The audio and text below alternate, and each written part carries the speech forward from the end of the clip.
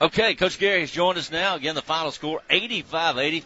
Bears with another gritty, gutty, determined win on the road. Coach, if you don't mind, let's go to the last play first. Obviously, Chattanooga kept coming back. You're out of timeouts after the last timeout.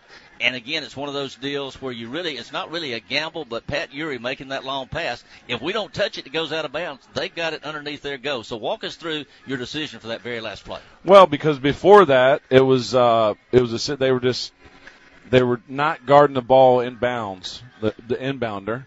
They were denying everyone. It's almost like they had a shortstop, where they could take the first open guy, and we were having problems getting open. So I just felt like, and they were denying, they weren't looking at the inbounder. They were just making sure their guy didn't catch it in front of them. So felt like that we could just get one deep. And he's a really good athlete.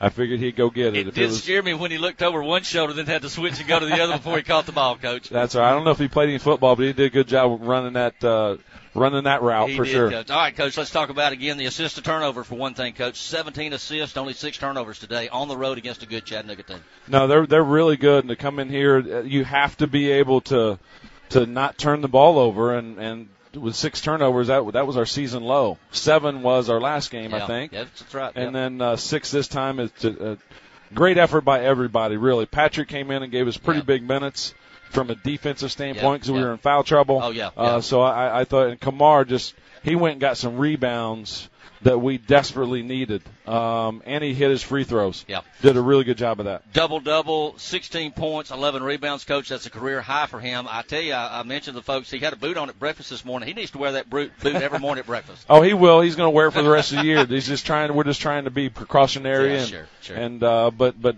for Georgie to go 5 for 18 and for us still to win, that says a lot about how we pulled it out by being tough. Also, Coach, Jeff Gary, the second half. Jeff's shots weren't necessarily falling the first half, but when they cut it down to 2, we've got 3 guys with 4 fouls. Jeff Gary hit 2 huge threes. No, those were huge. There's no question about it.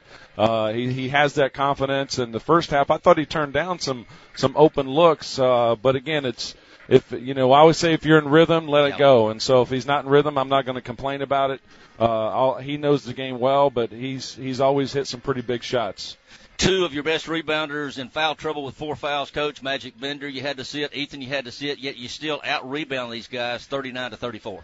Yeah, I thought James did a really good job, too, being a little bit undersized and playing against Villa. Villa's a load down there. Yeah. And I thought James gave us some really good minutes from just being physical and get some rebounds and also scoring some buckets.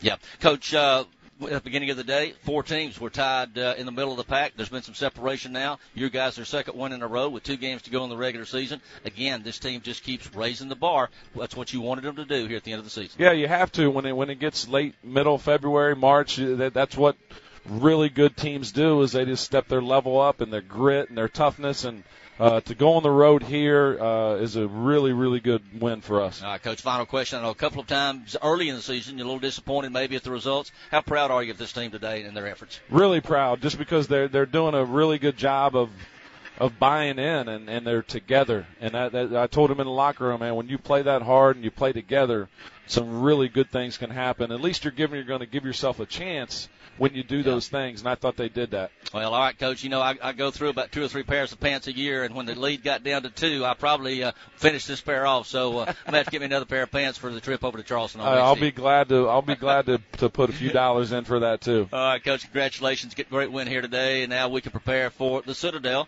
last regular season road game of the season coming up on Wednesday. Yeah, again, it's a road game, so it's a situation where we've got to step up and compete and understand the scouting report, and it's a total different team. So we have to be able to lock in the next couple of days and go to Citadel and play, like we the same toughness and togetherness and move the basketball and.